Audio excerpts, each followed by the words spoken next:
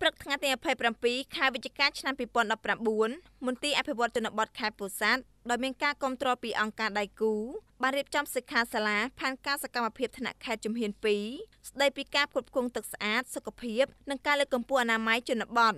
ពិធីនេះបានប្រព្រឹត្តធ្វើនៅសាលប្រជុំសាលាខេត្តក្រោមវត្តមានលោកអឹងកំលៀងអភិបាលរងនៃគណៈអភិបាលខេត្តដែលមានការចូលរួមពីតំណាងមន្ទីរពាក់ព័ន្ធក្នុងខេត្តអភិបាលក្រុងស្រុកមេឃុំចៅសង្កាត់និងអង្គការដៃគូមួយចំនួនទៀតដែលជាសមាជិកក្រុមការងារបច្ចេកទេសផ្គត់ផ្គង់ទឹកស្អាតនិងអនាម័យជនបទប្រចាំខេត្ត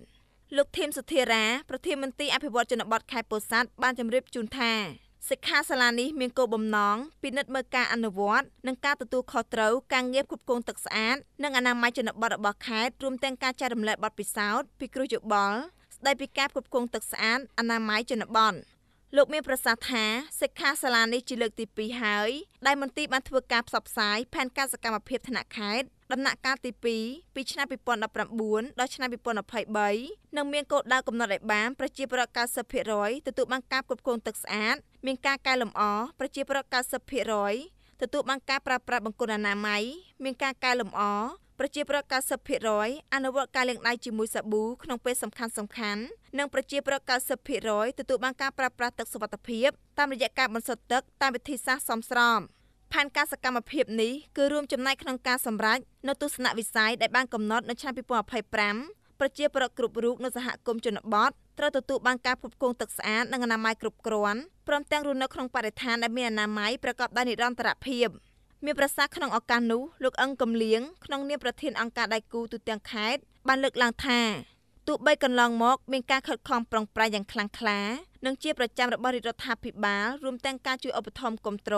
ពីសហគមន៍ជាតិអន្តរជាតិម្ចាស់ជំនួយក្នុងនិងក្រៅប្រទេសព្រមទាំងអង្គការមិនមែនរដ្ឋាភិបាលដែលជាដៃគូអភិវឌ្ឍសកម្មយ៉ាងណាក្តីក៏ស្ថានភាពជាក់ស្ដែងនៃតម្រូវការក្នុងជីវភាពរស់នៅនិងសុខុមាលភាពរបស់ប្រជាជននៅតំបន់ជនបទនៅតែមានបញ្ហាជួបការលំបាកដែលទាមទារឲ្យយើងត្រូវយកចិត្តទុកដាក់ដោះស្រាយនិងលើកកម្ពស់បន្ថែមទៀត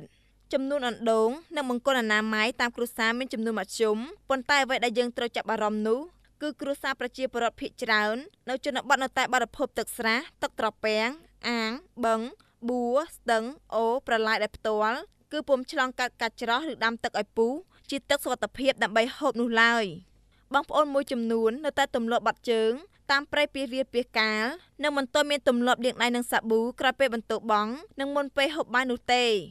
ក្នុងនាមរដ្ឋបាលខេត្តលោកជួយសម្រួលនិងជួយបង្កើតលក្ខណៈដោះស្រាយបញ្ហាផ្សេងៗដើម្បីឲ្យសកម្មភាពការអនុវត្តកម្មវិធីអភិវឌ្ឍជនបទរបស់អង្គការដៃគូបណ្ដាអង្គការស្ថាប័នពាក់ព័ន្ធពិសេសកម្មវិធីគាំទ្រការលើកកម្ពស់សុខុមាលភាពនិងអនាម័យឲ្យទទួលបានជោគជ័យកាន់តែល្អប្រសើរឡើងថែមទៀត